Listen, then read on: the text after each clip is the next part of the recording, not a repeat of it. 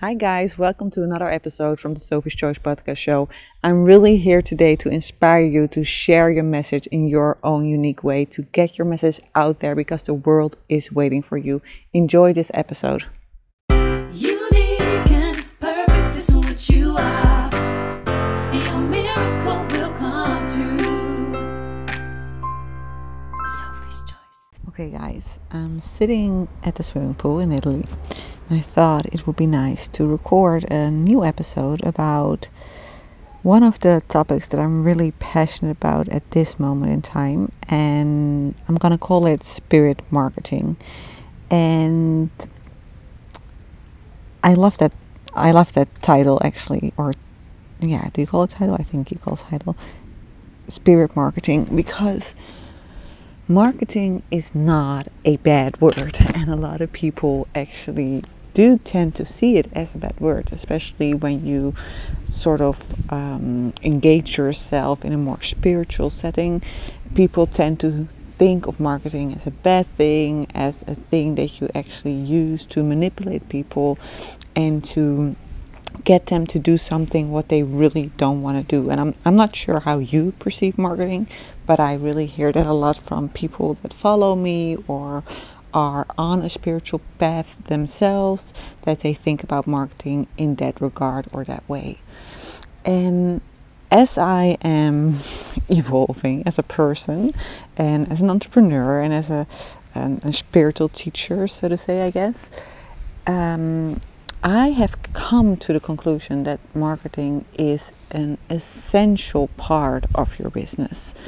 It's an essential part that really, really, really needs to be taken seriously if you want to make a huge impact on the world. And I know a lot of the people who follow me are light workers like I am, and are people who really want to make a big difference in the world with their mission in their own unique, specific way. And it doesn't mean that you have to get on stage like I do or write a book like I do, but I know each one of the people who are listening want to make an impact in their own unique way, and marketing is essential for that. And that's the number one reason why I started, I think it was 2 years ago, I started my first high-end coaching traject, you say in Dutch, I don't know how you call it, coaching program for like 9 entrepreneurs at that time, to really, really get them in touch with spirit, but also show them that marketing is not a bad word.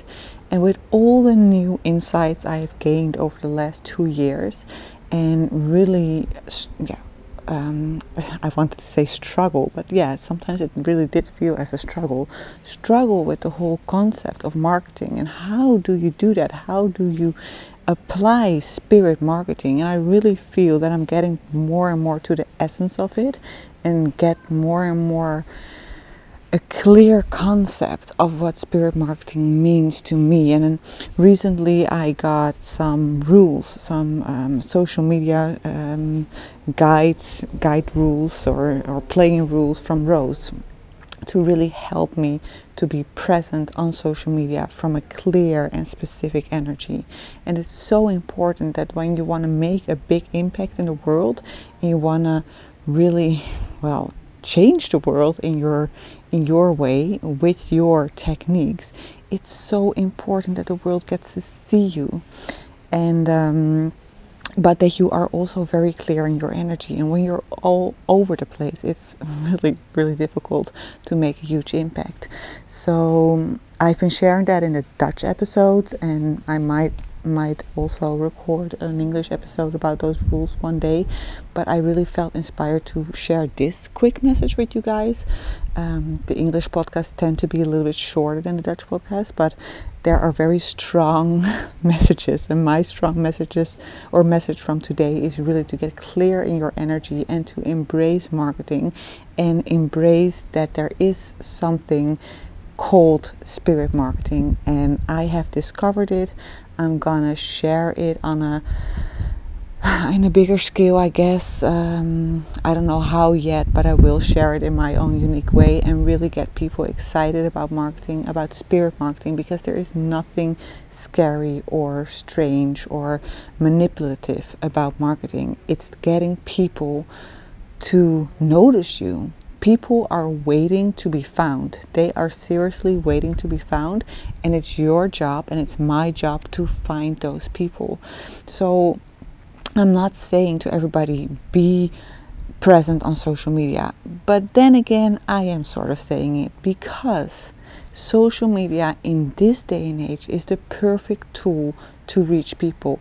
Instagram, I just listened to an episode where they explained how many people are present right now at Instagram. It's a huge amount.